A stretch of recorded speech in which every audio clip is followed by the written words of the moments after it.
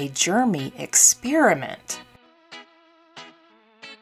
by Melissa Saunders Perryman.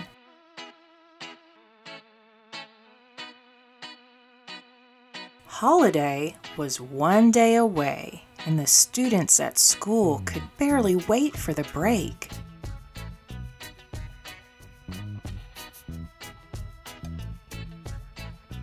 But in the meantime, the topic of class was the importance of hygiene and when to wear masks. The teacher said,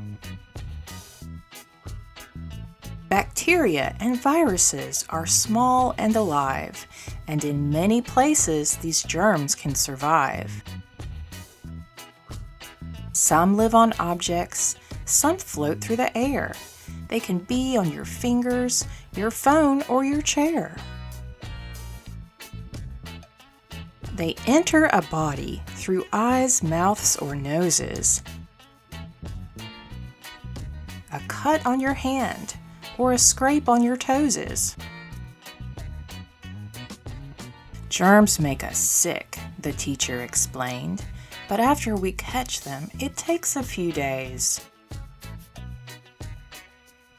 Once they've invaded, they copy themselves, and after that process, you'll feel unwell. Their goal is to spread to many more people. Some ride out on coughs. Some surf out on sneezes." One boy raised a hand to ask her a question. His other hand he was closely inspecting.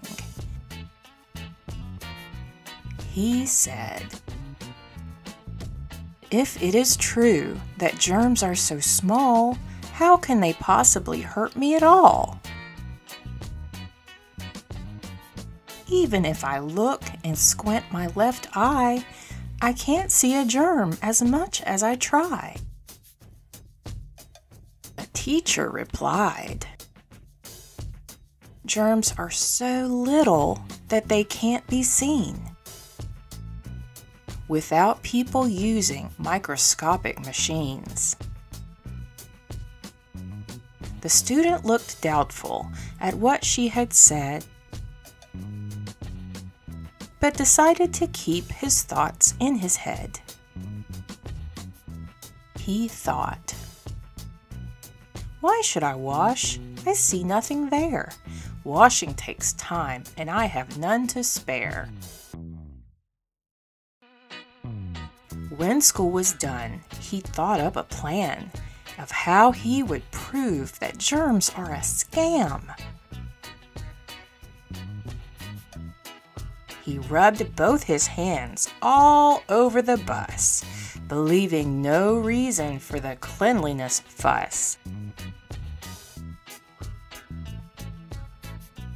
He thought, "Now I've decided I'm not going to wash, and I've made up my mind I also won't floss." The holiday passed, and when it was done, the students returned, all of them but one. Come Monday morning, the boy was not there. His desk remained empty, and so was his chair. When class was over, his friends gave him a call. They were quite worried. It wasn't like him at all. He answered the phone with a mighty "Achoo!" 'cause over the break he'd come down with the flu. He'd ached and he'd quaked through most of the break. He had to admit he had made a mistake. He said to his friends, "Wearing a mask is a good thing to do, and wash your hands often so you won't get sick too."